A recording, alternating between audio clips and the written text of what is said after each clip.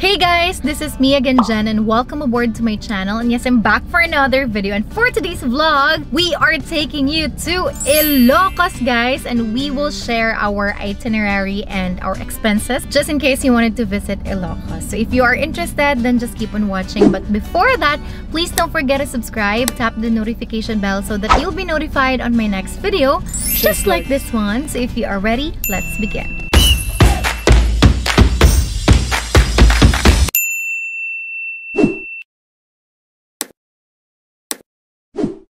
After 8 hours drive, guys, finally nandito na kami sa Ilocos Norte. But we will register first because we came here as tourists. Bards. Yung kanina mong pa tinatanong, alam mo kung ano yan? Ano? Ano daw yan? It's tobacco. Ah, tobacco? Yes. Oh, interesting. Ano pala itsura ng tobacco? Oo. Gusto mo kumuha? Nice. Buang. So, nasiraan po kami, guys. Bigla. Si Cloud. Biglang niregla. But... Mag-troubleshoot muna ako sa bala, ha? Okay, go lang. Possible, guys, yung battery, yung problema. Diba, Bards?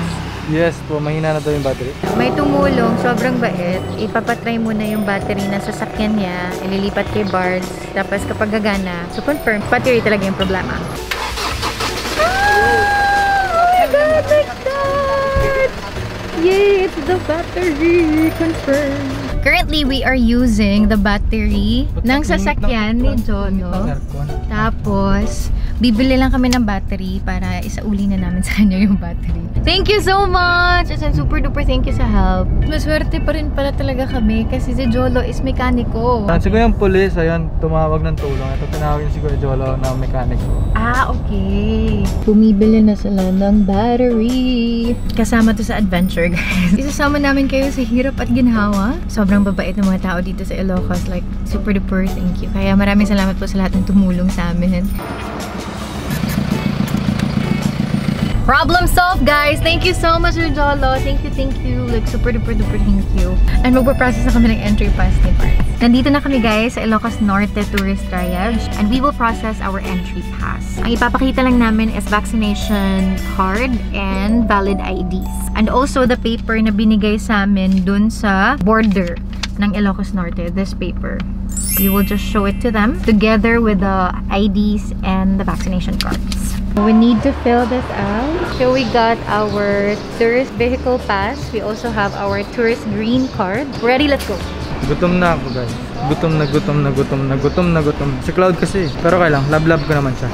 Love namin si Cloud. Marami na kaming napagdaanan. Kaya tuloy ang hamon sa laban ng buhay. We have Abby, guys. At siya yung magtutour sa amin today. Magtutour ba si Abby? Sasamahan niya kami today. First stop, saan tayo, Abby? Analinda's place for the food. Okay, kakain muna kasi sobrang gutom na kami. At my back is the famous Paoay Church here in Ilocos Norte, guys. Of course, we don't want to miss the Paoay Church. And by the way, we are eating here Sulit Pinoy Spam American meals. And we're just gonna take a couple of photos sa church kasi the food will arrive for about 15 to 20 minutes. So we're just gonna make the most of our time here while waiting for the food. Time to eat kasi sobrang gutom na namin. We ordered pinakbet. Yung pinakbet nila, meron siyang bagoong. Ang bango. Gusto ko na siyang kainin. We also ordered bagnet with KBL, kamatis, bagoong, and lasuna. Sobrang sarap ng food, guys. Everything. The puki-puki is a very famous dish here sa Ilocos Norte, guys. So it's a smashed eggplant with kamatis and eggs. Ang sarap! So far, ito yung mga expenses namin. So kanina, for our late lunch, ang nabayaran namin is 850 pesos. It's somewhat like expensive, pero it's worth it naman. Ang serving nila, sobrang dami, guys. So far, yung nagastos namin sa toll is roughly, estimation lang to, guys, is around 800 pesos. Sa gas, nagpagas si Bards kanina at ang nagastos namin is 3,100. We are now heading sa Alta Vista kung saan kami magsistay overnight and we paid for 2,373 pesos and 75 cents. It's located in Pagudpud, Ilocos. Kasi yung plano namin is from Pagudpud tapos papuntang Vigan na yung plano namin. And kanina, gumastos kami ng 6,300 for the battery. Pero this is not gonna be ano na lang siya, parang miscellaneous na lang siya. Hindi siya kasama with the trip. It's better talaga guys to bring extra money. Usually pag nagtra-travel kami is ako yung nagbabayad muna lahat. I track all of the expenses and then after nun, i-compute namin and then half kami with the gastos. Siya lahat. Libre niya to. Okay. Daling kausap pa. Sige, ikaw naman nagdadrive. Hindi, Bards! Oy, sapakin kita 70-30. 70-30. Hindi, sure lang. Nag-stop over kami guys kasi sobrang ganda ng beach. At pakita namin sa inyo.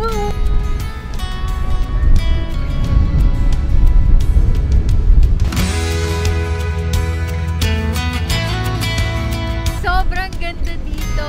Ang presko ng hangin. Banda dyan, that's the West Philippine Sea. Si Bart, he is just taking a couple of clips. Sobrang ganda!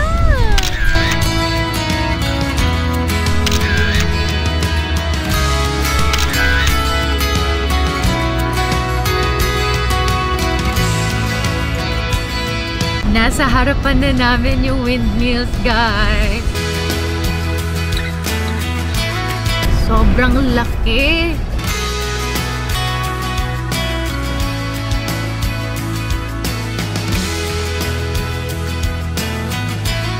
We are finally here sa Pagudpud. We are heading to the mini Batanes of Ilocos Norte, guys.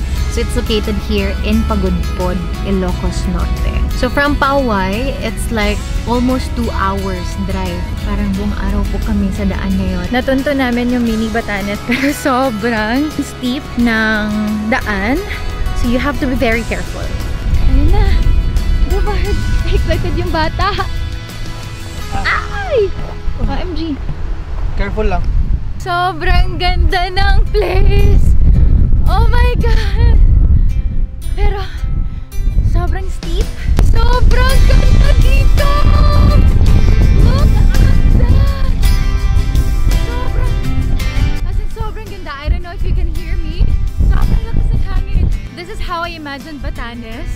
Kahit sabihin nila mini Batanes, but I feel like I am in Batanes! Oh my God! Sobrang worth it nito, guys. Sobra! So, just to give you an idea, si Cloud nandun. We climbed up the hill, papunta dito. And, dito na side nandun yung mga windmills. Sobrang ganda!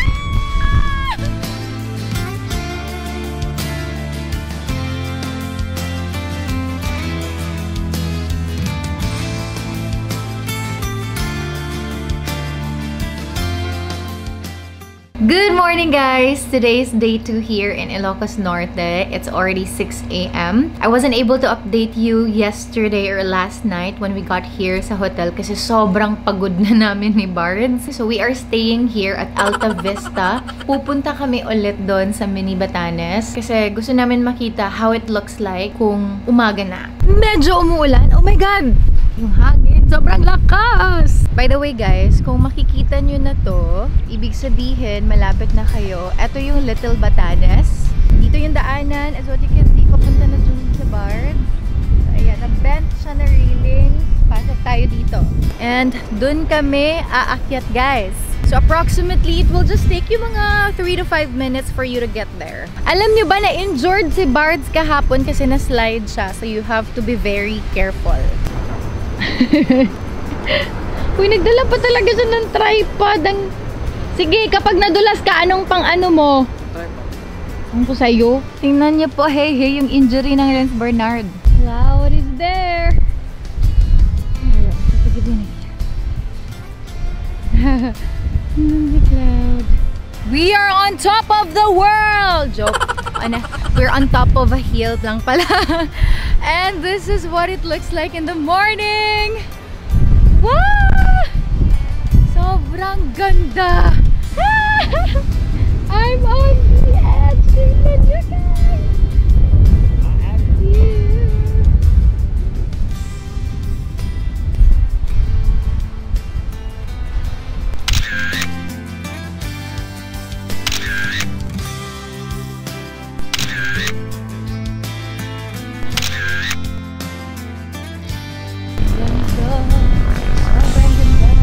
Sobrang Ang ganda.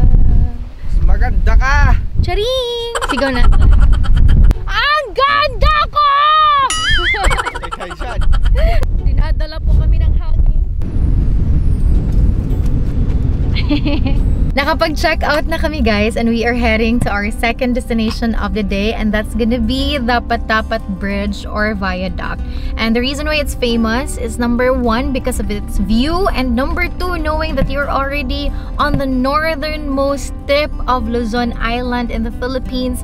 It's something. And I also discovered the reason why it was built or constructed. It's because to solve the problems in terms of the landslide. The Patapat Bridge or Viaduct is still located here in Pagudpud, Ilocos Norte. Roughly, it's about 30 minutes away from our hotel, which is the Alta Vista. Nakalimutan ko palang i-share guys, yung nagastos namin na dinner kahapon is 616 pesos. And for breakfast earlier, free na siya kasi yung accommodation namin is with breakfast na din. So far, yung expenses namin is 7,739 pesos and 75 cents. Behind me is the Patapat Bridge or Patapat Viaduct. You can hear the crashing of the waves. Ngayon guys, ay naglalakad kami ni Bart sa northernmost tip of Luzon Island.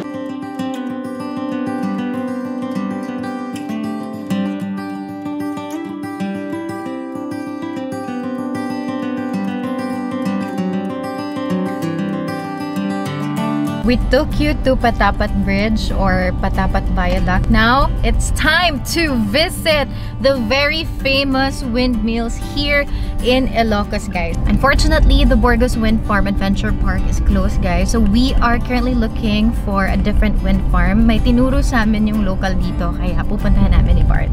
We are here sa Kapurpurawan Rock Formation, guys. Meron din tong view sa mga windmills. That's the Kapurpurawan Rock Formation. And we will walk going there. There's an option naman na mag-horse back riding. Pero mas gusto namin ng adventure kaya maglalakad kami ni Bards. Actually, nagtitipid kami. Ako na lang yung sakyan mo. Kabayo ko, boy. Look at the rock formation at the back. Ang ganda! If you'll visit Ilocos Norte, isama nyo to sa itinerary nyo, guys.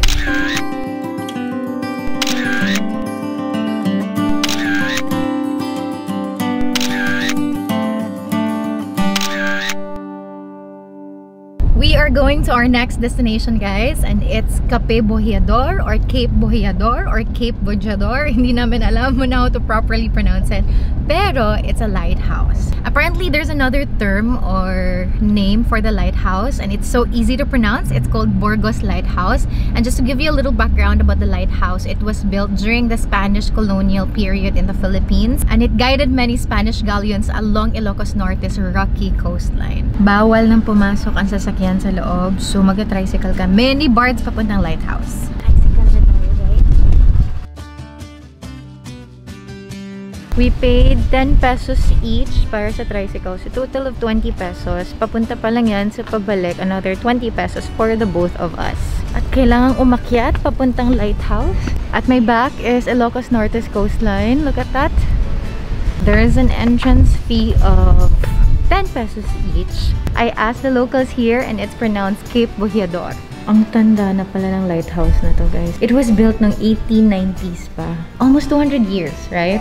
Ito yung stairs papuntang lighthouse, papasok ng lighthouse, guys. Unfortunately, we're not allowed to go upstairs kasi hindi na safe yung hagdan. And also, high voltage siya. We are finally here sa Laoag and we will be staying here overnight. For our accommodation, we booked an overnight stay dito sa the guest house Laoag, and we only paid 770 pesos. Mura lang siya. And we will just freshen up and then pupunta na kami sa next destination namin. Nandito kami ngayon sa Culili Point, guys, together with Abby. Hello! So, isa siya sa mga admin ng The Pilot Project. And ngayon, magsa-sunboarding na kami.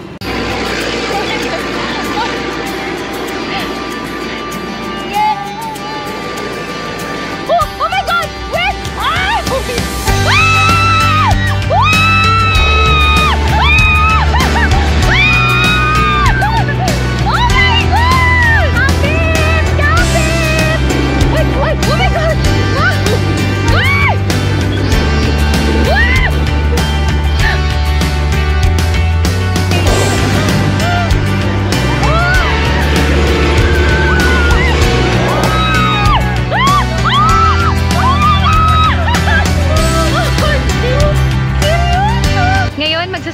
boarding kami. Yan yung slope.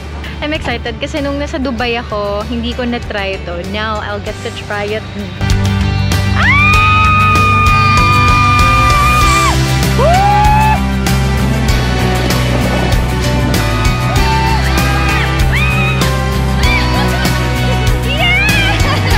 Aakyat kami sa burol, guys, para mag-nood ng sunset. Guys, I want you to look at the sunset. Look at that. Hi, Bard! Hi! Ganda ng sunset, no? Mas maganda ka. Charot!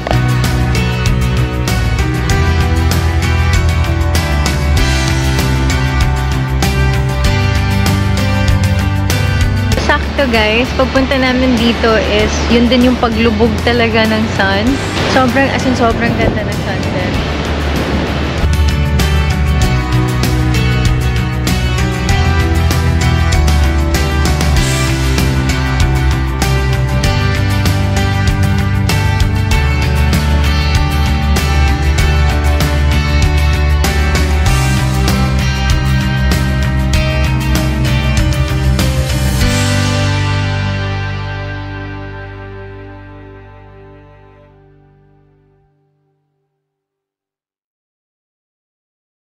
Good morning! Another day here in Ilocos Norte, and today is our third day, the last day. Pauwi na kami, but before we will head home is meron kami mga tourist spots na dadaanan. I forgot to update you last night kasi sobrang pagod na right after the sand dunes, and yung nabayaran namin was a total of 2,000 pesos, and for that package kasama na din yung sandboarding, and unlimited yung sandboarding, guys. And good thing kami lang yung turista during that time kasi pabalik-balik kami. It was so fun. It was so nice. We ended it with sunset. Heads up lang, sasakit talaga katawan mo, but it's part of the adventure. Hindi kami nakapag-lunch kahapon, guys. So, wala akong lunch na matatali for our expenses. So, yung mga dinala naming snacks from our groceries, yun lang kinain namin. And then, for dinner, nilibre kami ni Abby. Na-shock na lang kami, bigla niyang binayaran. So, hindi din masasama yung dinner for our expenses. And later, I'm going to give you the total na talaga kung magkano yung nagastos namin dito sa Ilocos Norte. So, nandito na kami sa Malacanang of the North, guys. Merong entrance fee na 10 pesos each.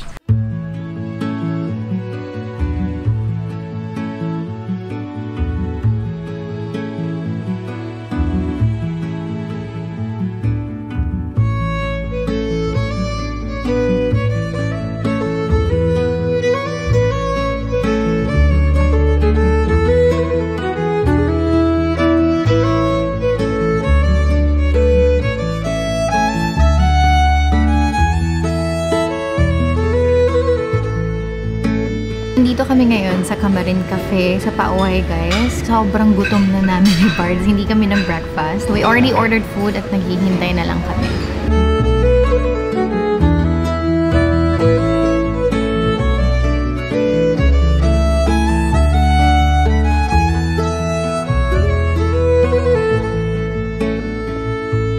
Our bill for today's lunch is 885. Kind of pricey, pero masarap naman yung pagkain. Busog na ang dalawang bata, kaya naman ready na kaming bumiyahe papuntang Vigan! Ngayon ko lang nalaman, dream destination pala yun ni Bard. So, oo, yung when I was still college ata. After 1 hour and 30 minutes ride from Paoay, Ilocos Norte, guys, finally we are here sa Vigan. There is a specific street dito na sobrang sikat, and that is Calle Crisologo. Yun yung pupuntahan natin.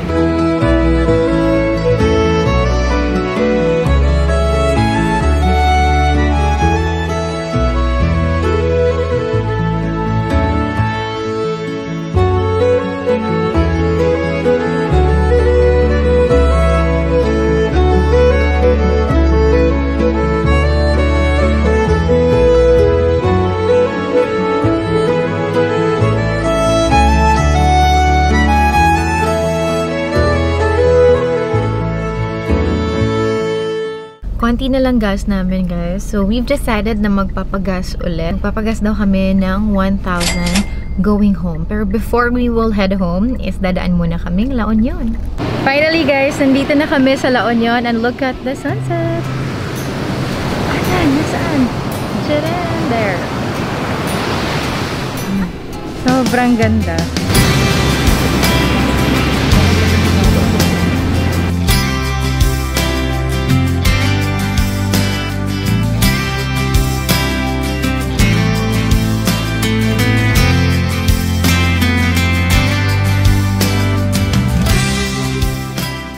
Nakauwi na kami.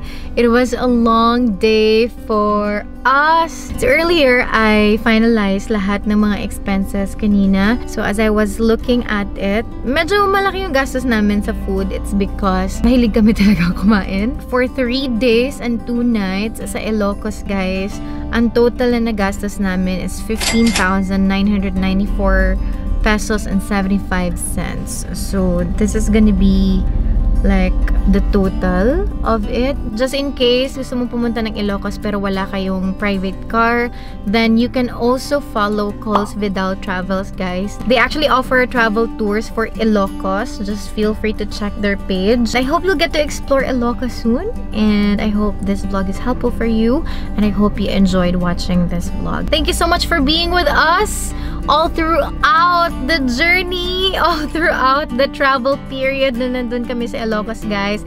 I hope to see you, or we hope to see you on the next one. Bye!